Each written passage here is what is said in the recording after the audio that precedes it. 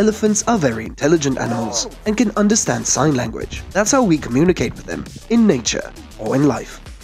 This elephant was about to attack, but it saw the man trying to calm it down with the weapon he was holding in his hand, implying threat as it slowly retreated. It can be seen moving backwards for the purpose of observing and retreating at the same time,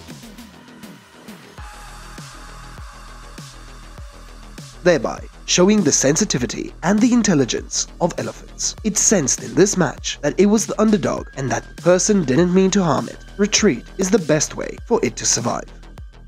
Thank you for watching, and please like and subscribe to continue watching the next part of TGMA.